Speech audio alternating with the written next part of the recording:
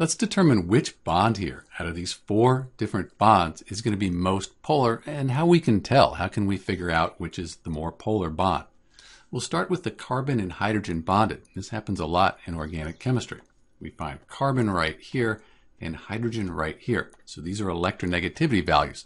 We're looking at the difference in electronegativity to figure out if the bond is polar or nonpolar.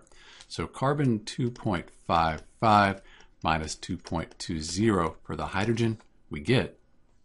So in this case, we would have a dipole, but usually when we're talking about a polar bond, we consider it to be above 0.5 or sometimes 0.4. So we could consider this to be a nonpolar bond, but there would be a little bit of a dipole. Let's take a look at OH, oxygen and hydrogen. We find oxygen, that's 3.44, and we're going to subtract that 2.20 for hydrogen, and we get a difference in electronegativity of 1.24. So this is going to be polar.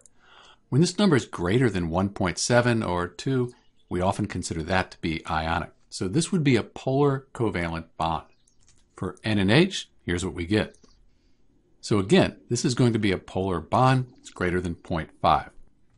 And finally, carbon bonded to a carbon. That looks like this. Since they're the same, they have the same electronegativity, there's no difference. So this is the least polar out of all of these bonds because it's 0. And the most polar would be the OH, the oxygen and the hydrogen bond.